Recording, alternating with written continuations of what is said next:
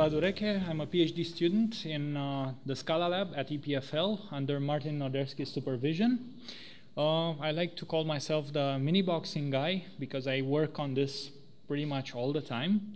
I also worked a bit on the specialization transformation in the Scala compiler, on the Scala backend, on Scaladoc, if you know diagrams or implicit members.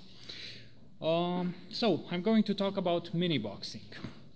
We're going to first ask the question, what is miniboxing?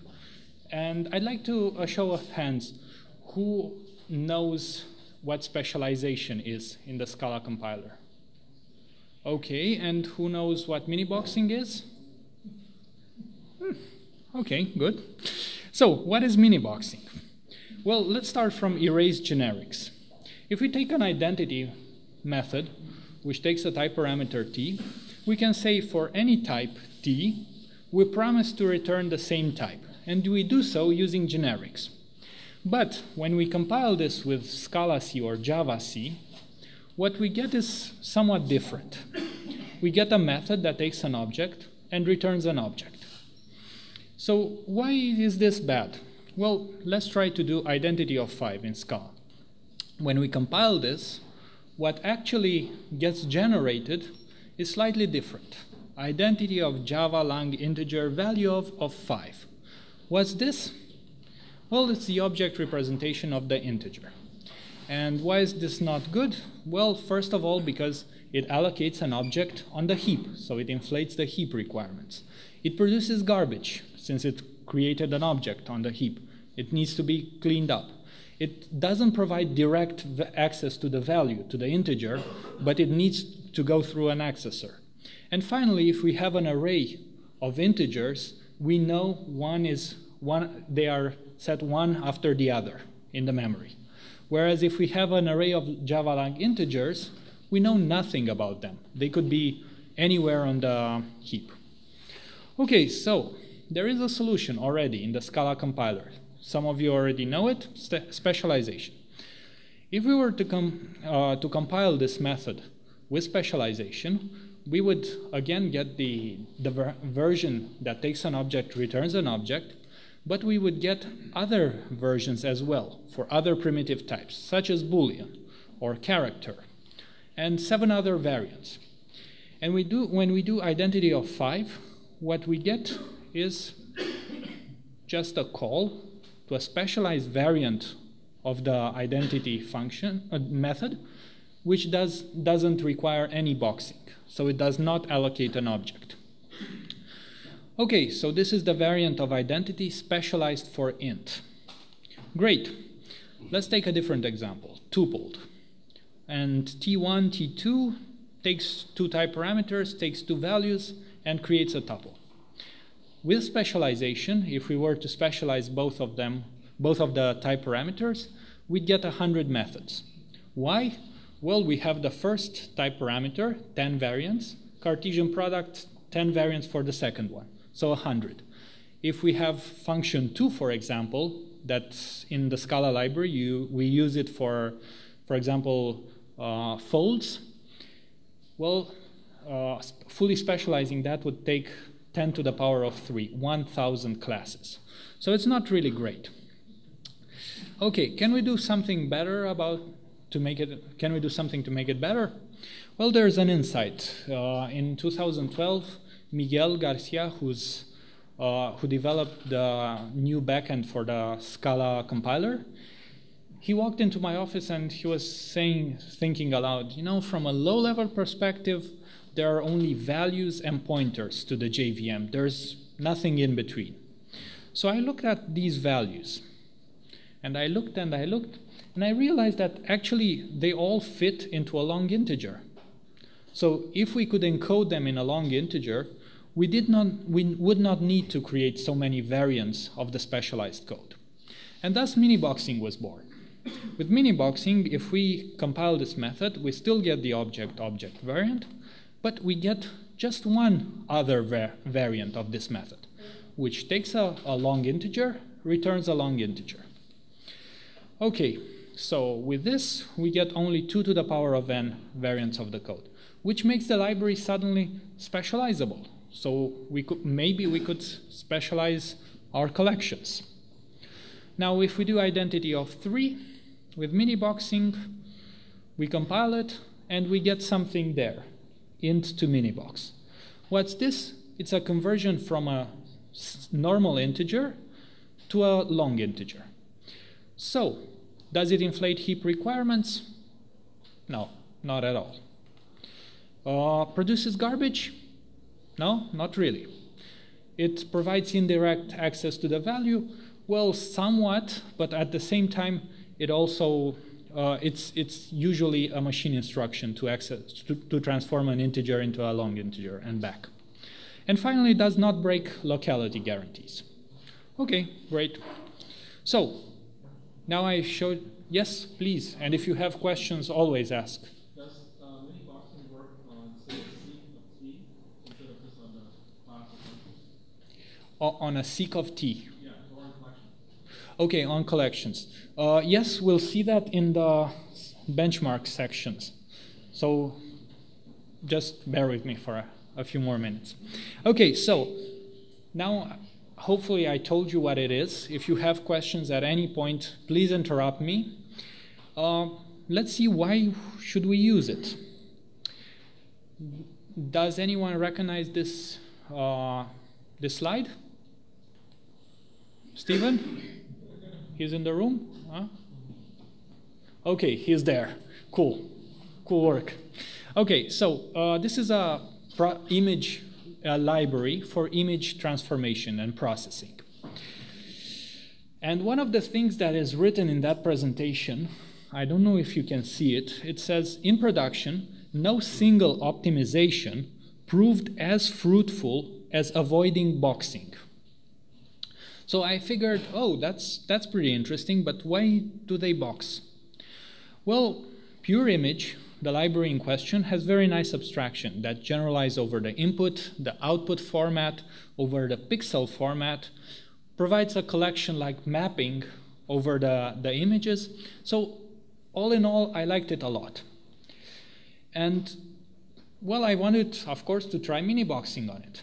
So I took the usual path, which is code a mock-up of the program, become familiar with the problems that occur there, try out Miniboxing, and maybe extend to the whole program, which is not yet. So I'm going to talk about a mock-up of the Pure Image library, not directly the Pure Image library itself. And I'm going to show you a few abstractions there. So, for example, we have image. With height, you can apply, you get an X, you feed it an X and a Y, and it will give you a pixel. And you can map over this image with something that takes an image and gives you back a generator for a new image. So what's a generator? Well, an even simpler class, a width, it specifies a width, height, and a method to generate each pixel. So speaking of pixels, why are they generic, right?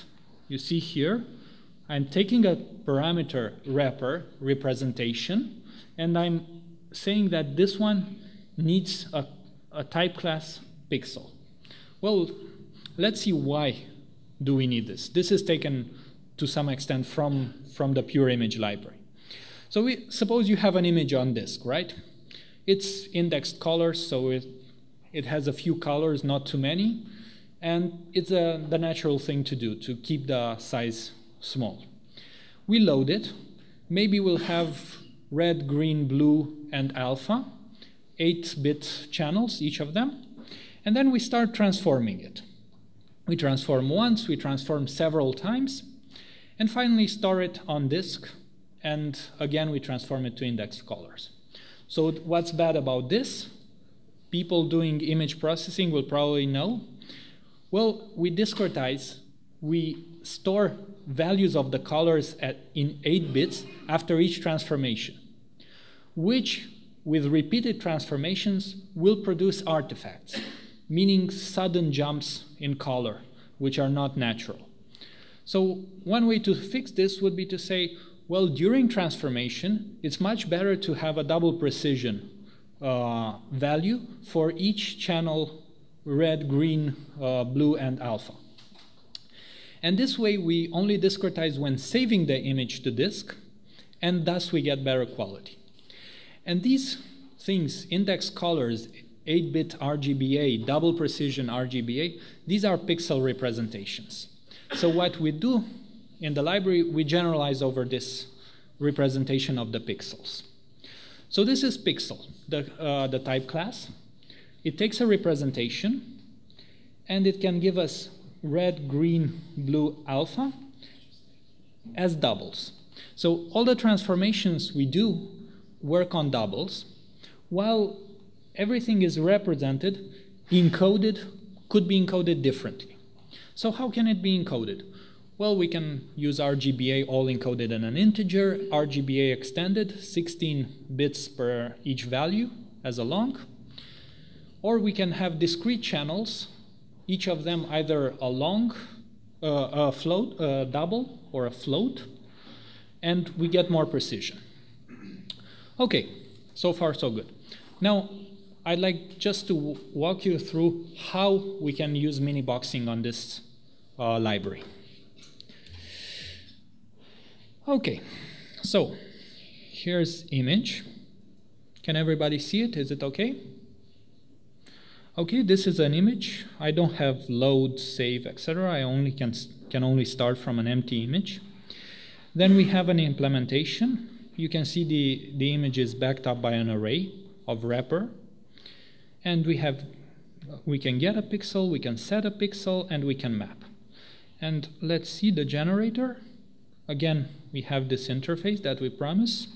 And we have several generators. Convert from a representation to another, scale, invert colors, and blur the image. Okay, let's see what else we have. We have pixel. As promised, the only thing added here is the manifest, and RGBA, 4-channel pixel, and so on. Okay, so far so good. And we have a little test here that I wanted to see how it works. Image.empty, and then for five times we time a set of operations, and we just take the image, the empty image, convert it to full pixel, invert it, scale it, blur it, and convert it back to RGBA. And time only tells us how much time it took. Okay, so let's try to build this.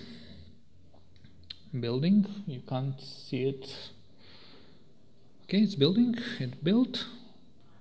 Okay, let's run. So you can already see a set of warnings here. This is the miniboxing plugin at work. So operation took about 4 seconds. Can everybody see it? If not, I'll just paste these into a file so we know. Okay, so let's look at the problems suggested by the miniboxing plugin. So I already set it up. This is miniboxing is a compiler plugin, but it works with the IDE. So right now what you see are warnings generated not by the compiler, but the plugin. So what does it say here? The class image example image impl would benefit from miniboxing type parameter wrapper since it's instantiated by minibox type parameter wrapper 2 of method map. Okay, so image. Okay, let's add miniboxed to the type parameter. Okay, I'm going to copy this. The other warning, the class pixel would benefit from miniboxing type parameter wrapper 2. Okay, let's go to pixel, minibox. Okay, this one is the same, 4-channel pixel. Okay, bear with me for a second, it won't take too long. So this one needs to be miniboxed. Let's minibox this one as well. This is the same, I think. Okay, convert to would benefit from miniboxing. Okay, convert to, let's give it some miniboxing annotations. Empty, Okay, let's do this. Map, finally. Okay, so I added a couple of Miniboxed annotations following just what the Miniboxing plugin has told me so far. Okay, it gave me more. Did it give me more? Oh, I didn't save, I'm sorry. Okay, so let's compile again. Okay, it gave me 45 warnings. Okay, maybe it's not a good idea to follow what it says, right?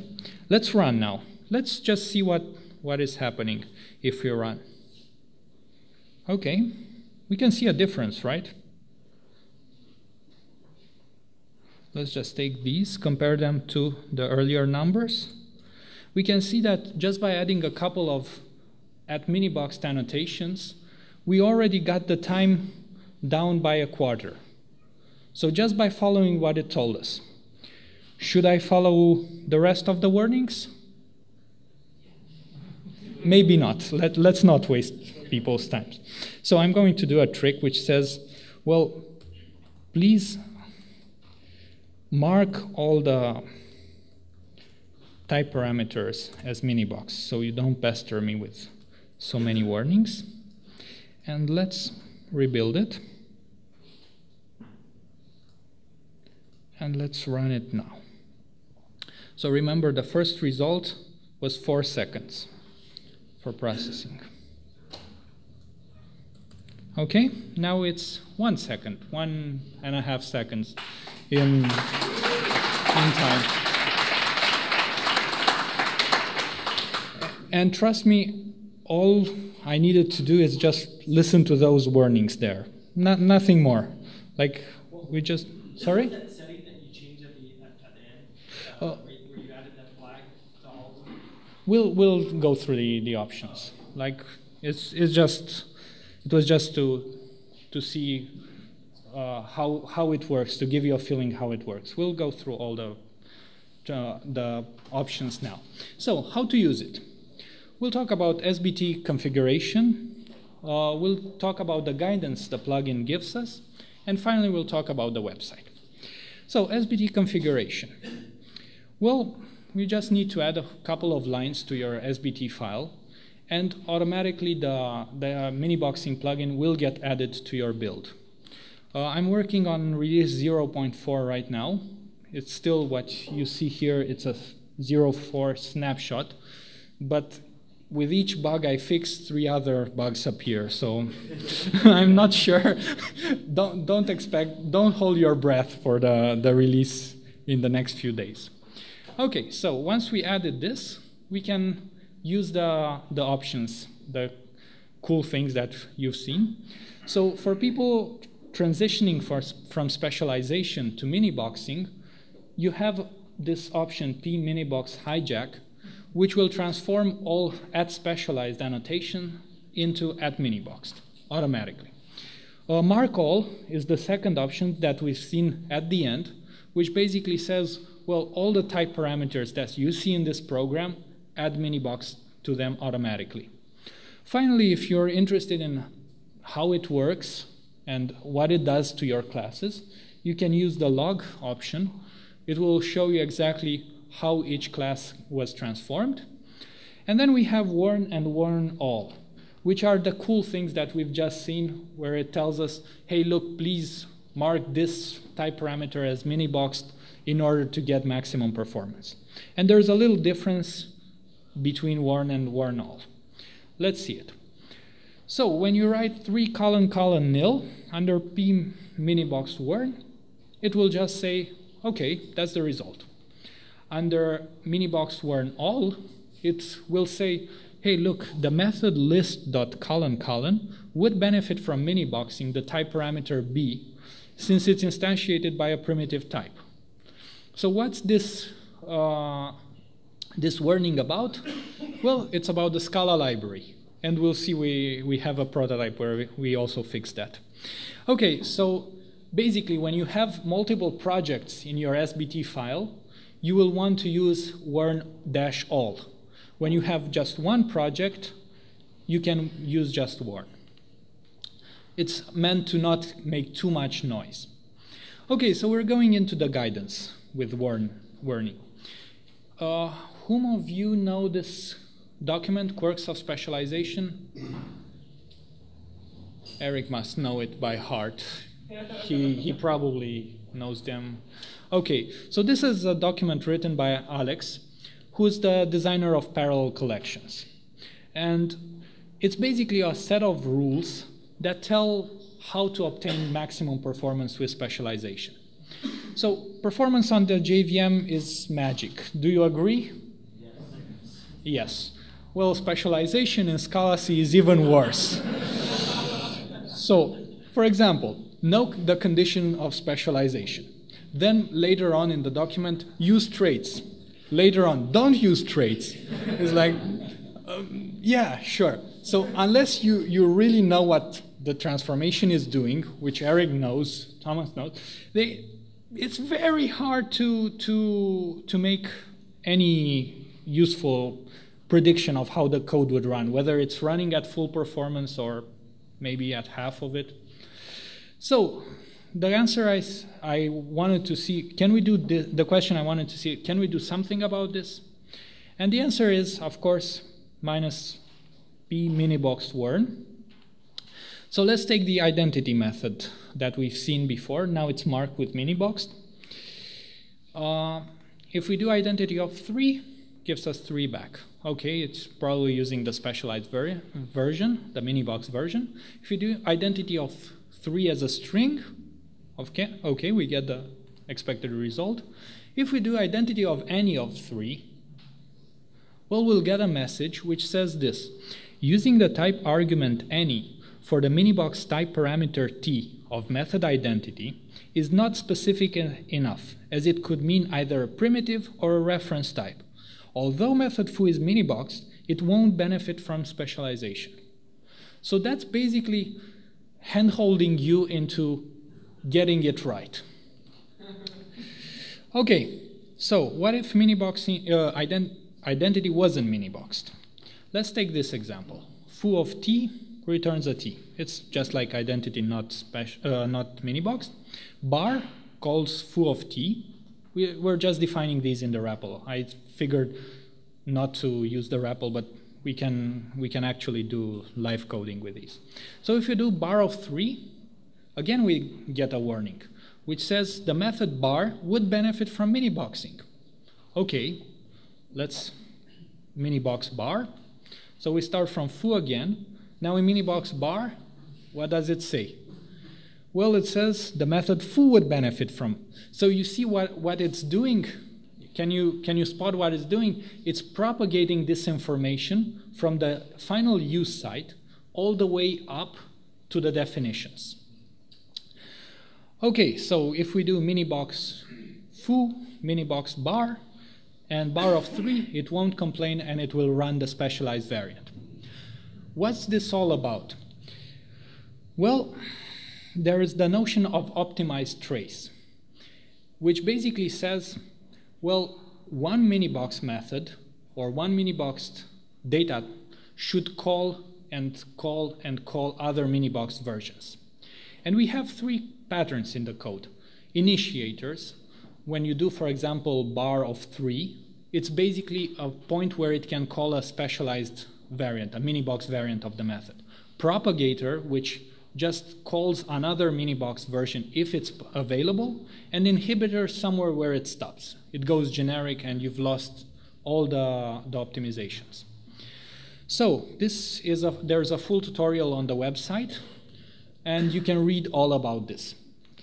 Okay, so this brings us to the next topic, which is the website. How many of you have seen this website? Okay, not too many. Maybe you can visit. It's scalaminiboxing.org. And there, if you look on the menu on the left, you have tutorials teaching you how to use it, how to try it out, how to set up your SBT config. You have a lot of examples and support. You have a Twitter, you have a mailing list, so pretty much anything that you can possibly want. So let's look at some benchmarks. Who wrote all that? That is an insane amount of documentation for a in-development compiler plugin. It didn't just write itself, right? So I wish I could automate it, but okay. So let's go to the linked list. This is work. Okay, maybe others have helped. So maybe let's put it this way. So this is joint work with Vlad Ureche, who's a student from EPFL, and he developed a mock-up of the Scala linked list. As I told you before trying to minibox something big, usually the miniboxing plugin is still in a beta state. So we try not to bite too much. Just bite a little and try to optimize that. So he implemented, well, not exactly a little. He took function 1, function 2, tuple 2, traversable-like, and all these things you probably hate about the library. He implemented them using miniboxing. And he tried a benchmark called least squares method, basically taking a set of data points and fitting a line through them in the best way possible. So the results are here. You can see miniboxing and generic. And miniboxing, if you consider an infinite heap, we did give the JVM a lot of gigabytes of RAM. It was, the library was, the minibox version was 1.7 times faster. But it's more interesting when we give it a limited heap. So garbage collection actually starts to weigh in. And there, it's 3 times faster. I'm not talking about the entire collection library. I'm just talking about list, scala.list. Let's talk about Spire. Here we have a benchmark, shows miniboxed, specialized, and generic, side by side. So if you look at miniboxed, in the worst case, best case, worst case, it's pretty much the same, and it's in the same ballpark as specialization. There are also benchmarks where it's not doing that great of a job. Miniboxing is twice as slow as specialization, but of course it's 4 times faster than generic, so it's still a good trade-off. Is the slowness compared to specialization due to an insert method call to coerce the type? Sorry? Why is it slightly slower? Yes. Method? Yes, that's one reason, and the other reason is that arrays are not optimized that well when they are mini-boxed. I'm working on that right now, but we can take it offline because it's pretty deep. Okay, so let's see on the bytecode. If we talk about the bytecode, well, this is generic. This is for the linked list, by the way. So we have function 2, that thing that exploded into 1,000 classes. Generic, mini-boxed, and specialized. Okay, if we talk about Spire, which is optimized for specialization, and it's really, really carefully crafted to not include anything unnecessary, well, we still generate 3 times less extra bytecode to specialize Spire. So, let's conclude, and then I'll take questions. I have to thank a lot of people who helped out. Unfortunately, you probably can't see them because they're all on the website. And if I'd like to give you a brief overview of the things, if you're interested in deeper discussions and understanding of the miniboxing plugin, there are certain components that you might like to read about. So there's a Scala-based talk about the encoding itself and the class transformation. There also a paper if you feel like going into 20 pages of deep material. There's a code, there are other resources on code transformation. There's a OOPSLA talk and a paper. And this is pretty interesting because it's related to value classes, to multi-stage programming. So pretty much a lot of crazy ideas that are going on. Okay, and there are many other considerations. The way we encode functions, the quirks of miniboxing, which I presented 2 weeks ago here at PDX Scala. There are also others, collection, how to specialize collections, and so on. They're all on the website. So the website is the one place to search for all the stuff. Okay, so with this, I leave you with the miniboxing sign, the website. Thank you very much, and I'll gladly take any questions you might have.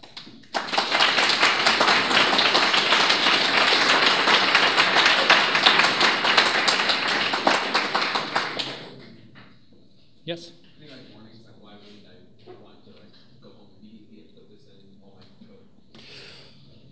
Okay, good question. Why wouldn't you put it all over your code? Well, you can do it. In some cases, you can do mark all, which will do that for you. You don't even need to do it manually. In some cases, some things might be slower if you push miniboxing into them. For example, something that is typically only used for objects or for strings, you might actually do a bit of damage by trying to run it miniboxed.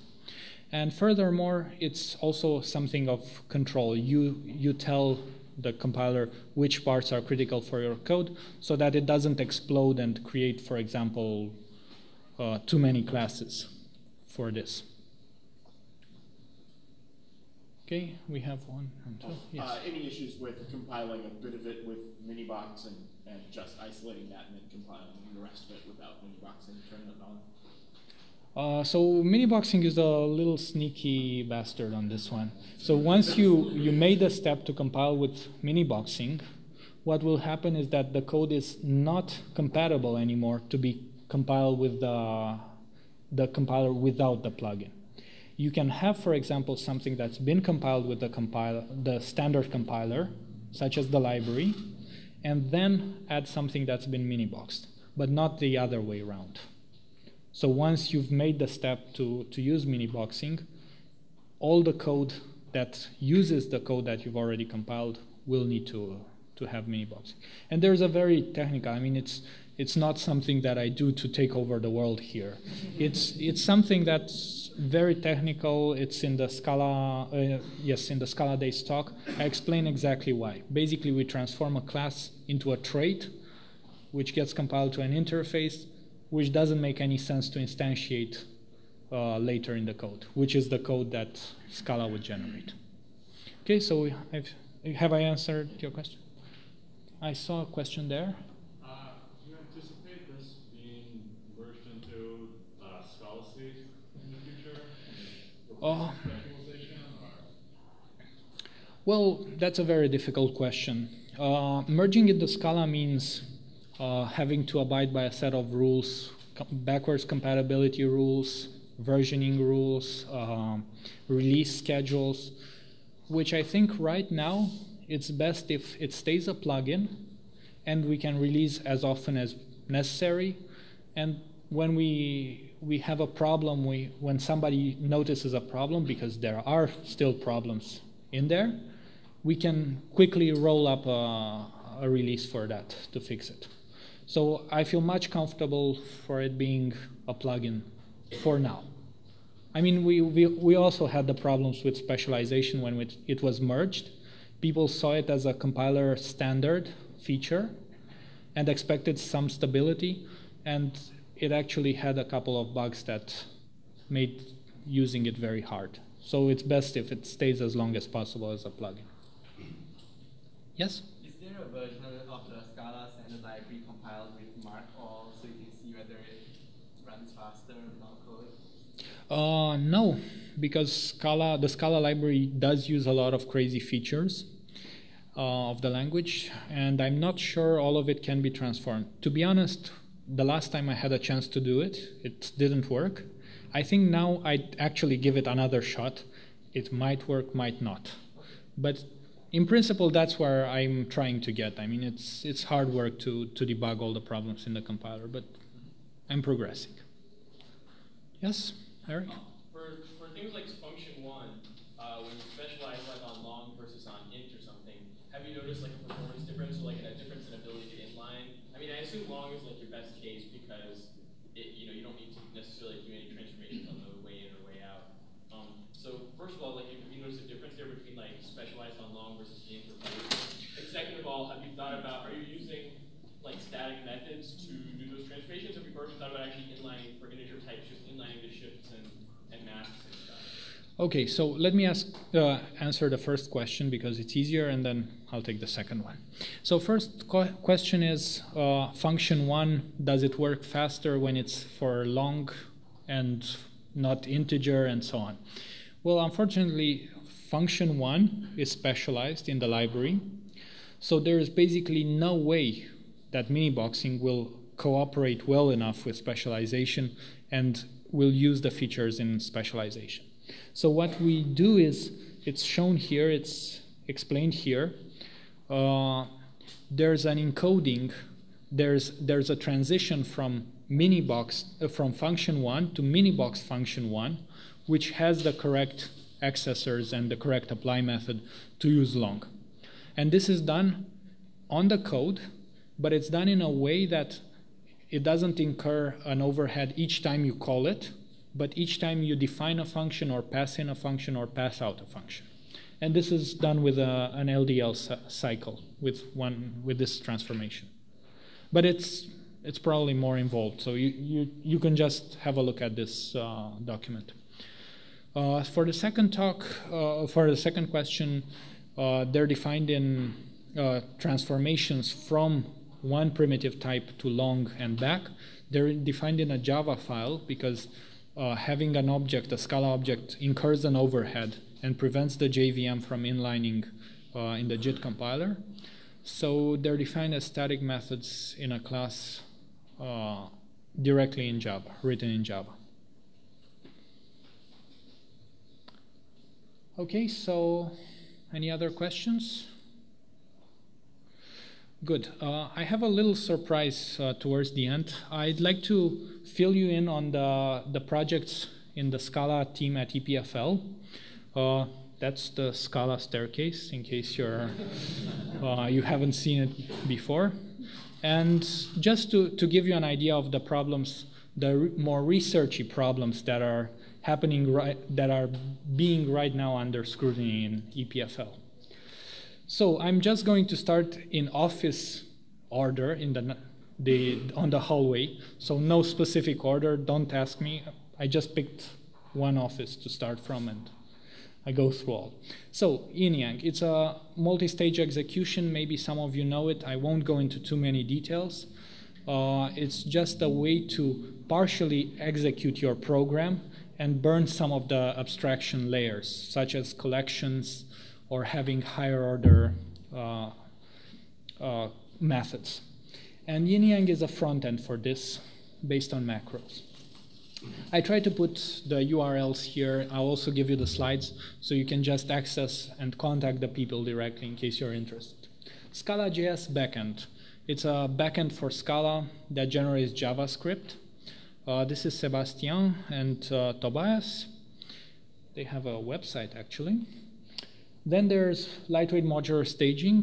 It's all about optimizing program, burning through layers of abstraction. It's TR Kronf, who's the main lead for this project. He's now a professor at Purdue, but this idea involves pretty much everyone in the lab. Everyone has worked a little bit with this, played around with this idea. Dependent object types calculus. This is the core type system for a Scala-like compiler. The theoretic part is Nada, Amin, TR, Kronf, Samuel Grutter. And these guys are trying to formalize a type system, and with all the proofs and soundness proofs, basically.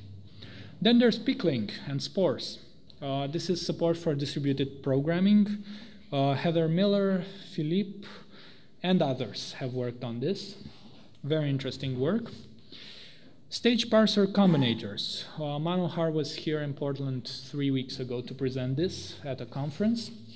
You probably know parser combinators. They allow you to write a grammar and parse code or different types of strings, but they're dead slow, unfortunately. So this is why nobody uses them in Scala. And with multi-stage programming, he was able to speed them up beyond handwritten parsers with jumps and go-tos and all the non-principled kind of programs. And this is generated from a very high-level specification. Dotty compiler. This is a compiler for the Scala syntax using the dot type system. This is Martin, who's mostly working on this, Dimitri, and other people in the lab. And maybe this will solve some of the problems Stephen pointed out in the early presentation on types and pattern matcher. Hopefully, at least some of them. Scala Meta. Well, Eugene should have been here talking about Scala Meta. Unfortunately, he didn't get a visa to come to the US and present, so I took his place. He's working hard at work right now on this meta programming support that involves radically changing everything regarding reflection, macros, the way we store Scala code. So it's a pretty big project. Okay, Scaladino plugin. This is a plugin meant to give Scala a more dynamic language look and feel. If you type something that's wrong, it's not going to crash compilation. It's not going to prevent you from stopping from compiling the program, but it will turn it into a runtime exception. So pretty much like you would write a Python program, some of the paths through the program will work correctly. Others might throw an exception. This is mainly Cedric, who's there in the audience. Okay, that's the guy, in case you're interested. Miniboxing, I just spoke about it. Scala Blitz, this is Dimitri, speeding up collection operations. Macro-based. There's LMS Kappa, it's a protein simulator by Sandro Stucchi. And odds, a framework for probabilistic programming done by Sandro. And these are very interesting and very deep projects with very deep theoretical foundations. Then there's type debugger. When you get a type error in the Scala compiler and you look at it and you're like, what? Say what? That's the kind of tool that helps you. It's Hubert who's developing it. Then you have the benchmarking framework. Some of you might know it, Scalameter. It's kind of a Google caliper for Scala. We are working on a vector implementation using relaxed radix trees. Okay, I completely forgot what RRB stands for. Relaxed radix. Okay, and this is basically improved performance for vector implementations. Okay, so this is a roundup of what's being in the works right now. In case you're wondering what we do at EPFL. Okay, I see a question. The Scala staircase, is the logo based on the staircase, or is the staircase based on the word? Good question. There was a logo that was kind of a spiral something. Then they built the stairs, and then Gilles Dubochet designed the logo after the stairs. So it's a mixed thing. It's definitely not the staircase after the logo, but there was the logo before, somewhat similar. Okay, thank you very much.